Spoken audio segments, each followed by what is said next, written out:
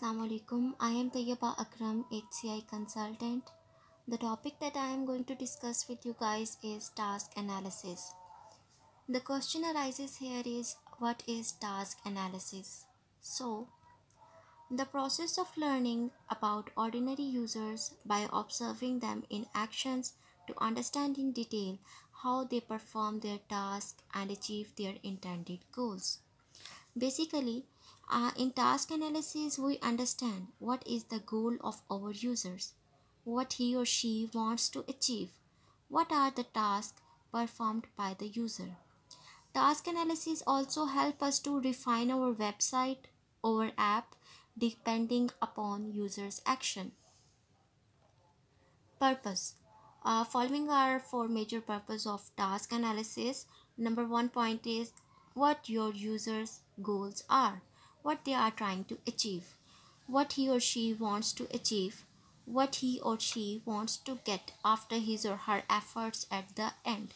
Number two point is what users actually do to achieve those goals. For example, in our daily life, we make different destinations, and then in order to achieve these destinations, we perform different tasks. Same is the case over here. Task analysis help us to identify these steps. These are the steps taken by our user to achieve their goals. Number three point is what experiences, personal, social, and cultural, user bring to the task. Number four point is how users are influenced by their physical environment. When to perform. The next question is when to perform the task analysis. So it's important to perform a task analysis early in your process, in a particular prior to design work.